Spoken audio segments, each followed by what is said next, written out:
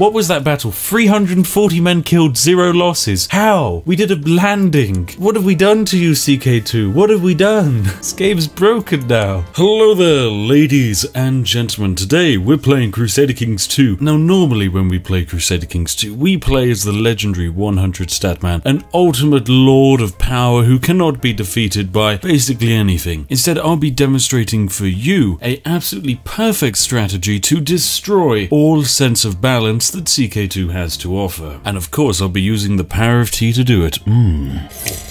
Now that's some good Yorkshire tea. So what will I be demonstrating today in Crusader Kings 2? Well, I'll be showcasing the easiest way to basically conquer the entire world. Now, of course, what it comes down to conquer a world, you're going to need manpower, you're going to need big armies, and you're going to need to invade a lot of places. But in order to have a big army, this game would make you think, well, you need to have a lot of vassals, you need to have castles which are upgraded and quite civilized, and then you can have a larger army. But no, that's completely wrong. Instead, to have a larger army, you need to use retinues. That's right, a system which is completely and utterly garbage, which no one else in the game uses. Mostly because retinues are very expensive and offer you very little reward for having them. Also, you can't even really have enough of them to have a good army. But alas, all of that's unimportant, ladies and gentlemen, for today, I, the Spiffing Brit, will be taking you on a merry adventure through Crusader Kings 2 as we conquer the lands and demonstrate the perfectly balanced power of the Germanic pagan raiding retinue. So without further ado, let us sit back, relax, grab a cup of tea, and hey, if you're feeling downright majestic and wanting to support the world conquest, then you might have even liked the video. Remember, liking the video guarantees you service in the retinue, and service is mandatory. So let's dive into this fantastic game. Now, we're going to start a brand new game in the Viking Age. It's a nice time, it's 867 AD, and the world looks a bit funky. You might not particularly recognize it because it's a bit of a mess of history. I mean, what on earth is a Cumania? Bet you've never heard of that, and you're even less likely to have heard of the legendary Googe. I mean, I've never heard of Googe, if I'm honest. Googe kind of sounds like the next hip way to refer to a friend, like sup my Googe. Okay, do not go into the comment section and call each other Googes, that would make me immensely uncomfortable. But nonetheless, the world in 867, it's good, it's fun, it's exciting. The Vikings are invading England. You've Mr. Halfdan over here of Jorvik just absolutely shredding up the entirety of Northumbria, Mercia and Wessex. So the Viking invasion is in full swing and it's very exciting. However, we're not actually going to be partaking in any of that. We're actually going to be starting our own fantastic journey over here in Sverker Engelmanland. I know, what a lovely province it looks like. It's horrific because it's in Sweden, so it's freezing cold and it has no development, but trust me, this is actually the best province to launch a world conquest out of, and I'll demonstrate as to why soon. Now, we're going to be creating the perfect ruler, because whilst I'm sure that Sverker of Angermanland,